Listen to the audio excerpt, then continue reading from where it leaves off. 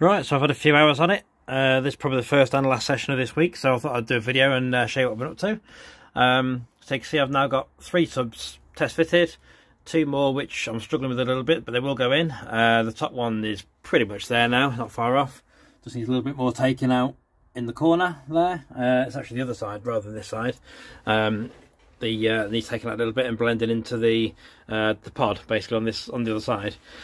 So yeah, once that's sorted, that'll slot pretty much straight in. The other one I've only just started doing, so it's not anywhere near yet, but it's not too far away. You'll notice one thing. Rather than I told you in the last video, sorry about the dust flying around, by the way, it's everywhere.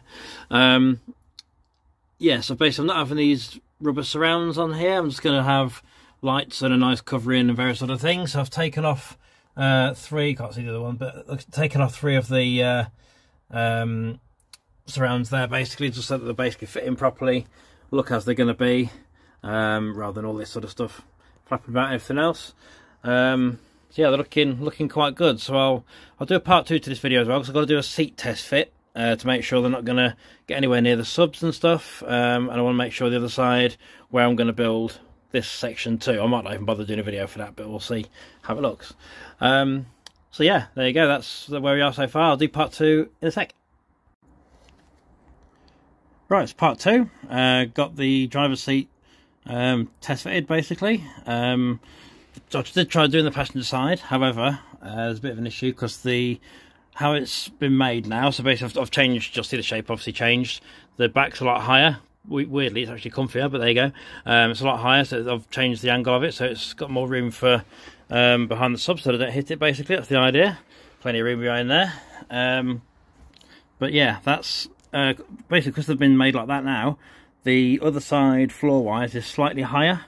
I'll check it with the other seat I've got. I mean, I've only tested it with this one. I'll check it with the other one just in case it's a bit smaller, but I think they're pretty much the same. So what I'll have to do, I'll have to modify the subframe that I've got on it, because it's not like a proper subframe, it's like a custom made sort of just bit of metal bracket basically. So I'm going to chop that off to give you about another inch lower, and then make sections out the front to bolt it down with basically. That's the idea.